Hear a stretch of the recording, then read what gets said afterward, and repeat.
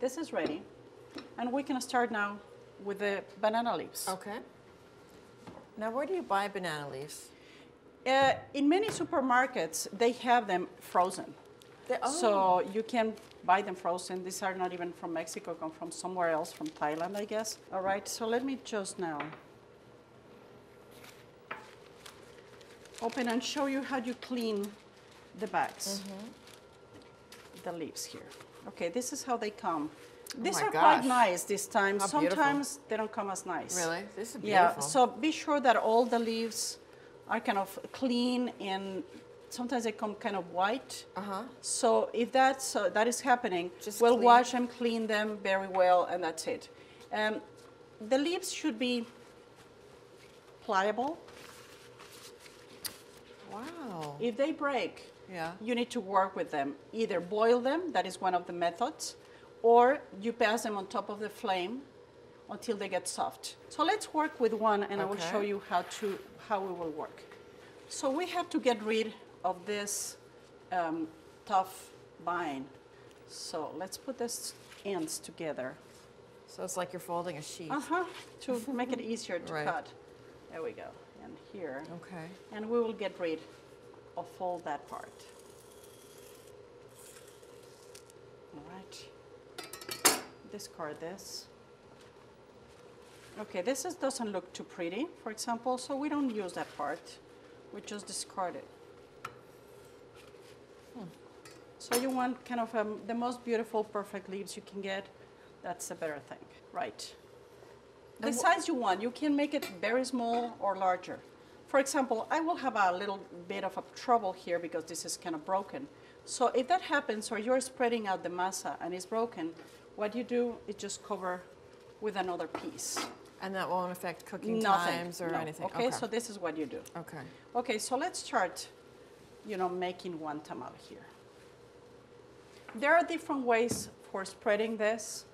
I like this better. This is the one I was told by my grandmother. So you put the masa, oops, okay, there you go. The first slight problem, right? But that's normal. That is, it will happen all the time. You don't have to be worried for that. You just put it a little bit of piece over there, that's right, or more, and it won't mind. Wow, it's so forgiving. Oh yes, that's the beauty of Mexican cooking. Yeah. I like to say sometimes that is foolproof. Everybody can do it. Believe me, it's really true. So your grandmother, this was her method. Yes. So this is a very thin layer, as you can tell, of masa. Spread it out as much as you can get into the edges. So everywhere. It will be like a thin film of masa. So we have the mole here, and we just need a little bit. So as you can tell, we're not talking about a protein product here. The meat is not relevant, once again.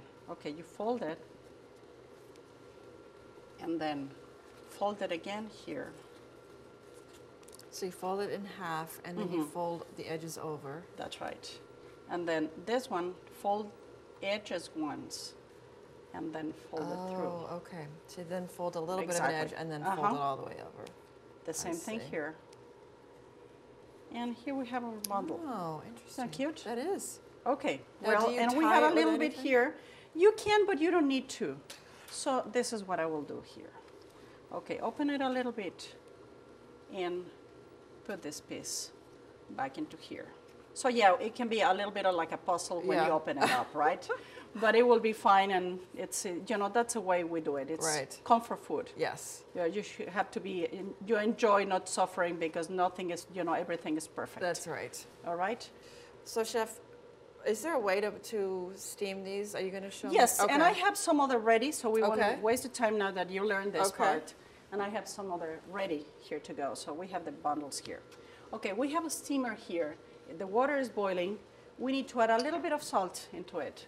Remember, it is important that the water won't touch the tamales at any time. So the water should be lower than that. Okay, so it really is steaming. It's not boiling, exactly, simmering, not boiling or any other thing. Okay, so you start placing the tamales at the bottom.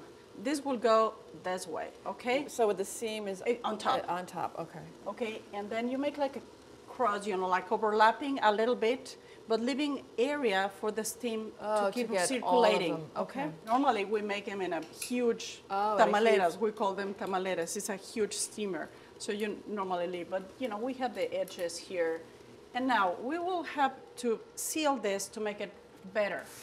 First of all, oops, I have a wet towel here to ensure even more, the steam inside. So you just cover this, all right?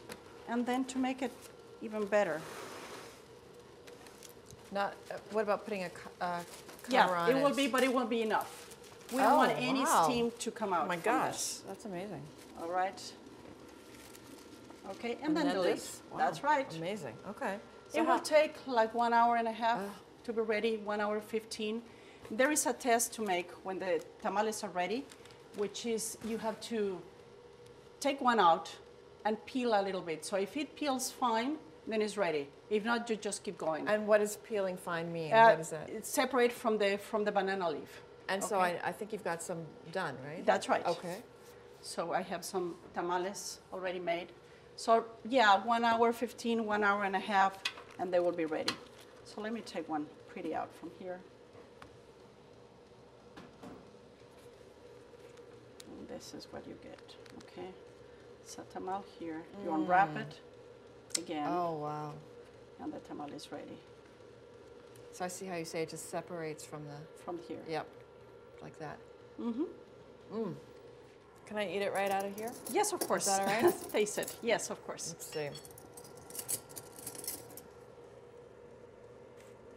So you have there a little bit of meat and the dough. This is a technique that it comes from even older than the tortilla. Tamal, it's an older technique in Mexican cooking. God, that is so delicious. Well, Chef, thank you so much for showing me how to make these turkey tamales. Thank you, Tanya. Oh, beautiful. Pleasure.